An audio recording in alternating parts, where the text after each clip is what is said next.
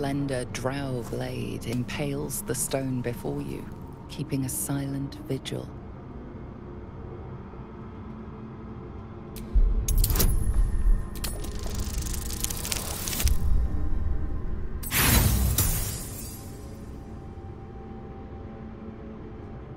No matter how you grip or tug, the sword remains firmly lodged in the stone.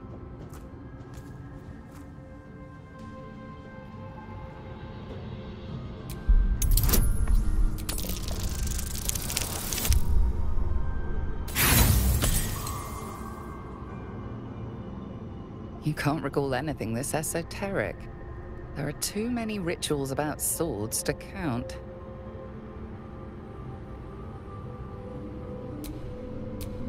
The slender drow blade impales the stone.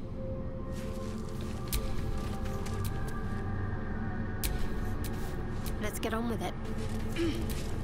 The slender drow blade impales the stone before you, keeping a silent vigil.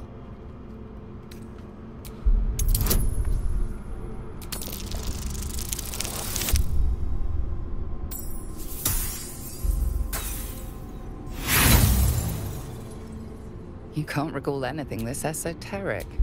There are too many rituals about swords to count.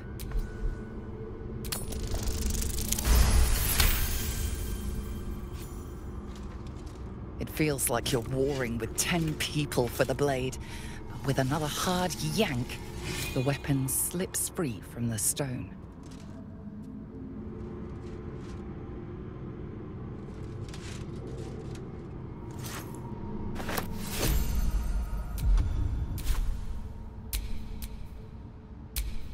What to do?